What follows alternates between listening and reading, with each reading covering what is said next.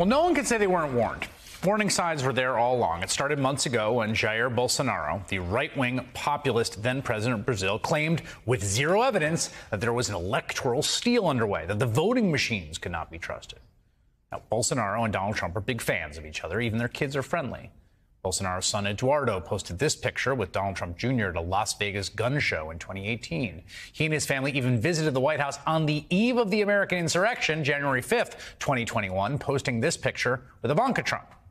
The elders Trump and Bolsonaro have a lot in common, from their right-wing politics to the way they both treated the coronavirus while in office to the unfounded claims of vote stealing in their respective elections. So it's unsurprising there were blaring warnings that Bolsonaro was winding up his supporters exactly the same way Trump was. And when Bolsonaro lost, like Trump, he didn't concede. He quietly authorized a transition and then basically fled the country. He spent Inauguration Day, when he's supposed to be passing the presidential sash to his successor, in Trump's home state of Florida, where he's been for a while, spending time at a KFC restaurant in Orlando and recently being admitted to an area hospital for abdominal pain related to the stabbing he suffered at a campaign event in 2018. But this past Sunday, 1 week after that inauguration that Bolsonaro was absent from, a right-wing pro-Bolsonaro mob stormed the Brazilian capital in scenes that eerily mirrored the U.S. Capitol 2 years ago. Look at that.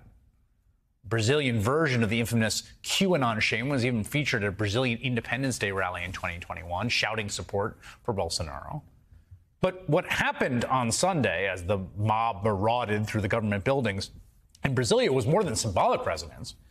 The Washington Post reports that after losing the election, Bolsonaro's son sought advice from former Trump advisors Steve Bannon and Jason Miller. There are notable differences, however, in the two riots. The first is that in Brazil, they were a little late. The transfer of power had already happened. In fact, it was a Sunday, and lawmakers and officials were at home. Their offices were closed, so they were not terrified for their lives. They were not there for the mob to delay or attempt to stop some kind of process. That had happened.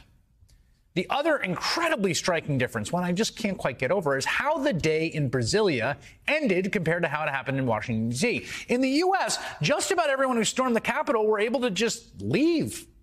Many went back to their hotel lobbies to revel in what they'd done and post their Instagram videos. But what you are seeing here is what the end of the day looked like in Brazil, where police got their act together and made hundreds of arrests that day, marching the perpetrators back down the very ramp they used to invade the seat of government. Brazil's new president, Lula, promised to bring those responsible to justice, as roughly 1,000 Bolsonaro supporters have been so far arrested in connection with the violence.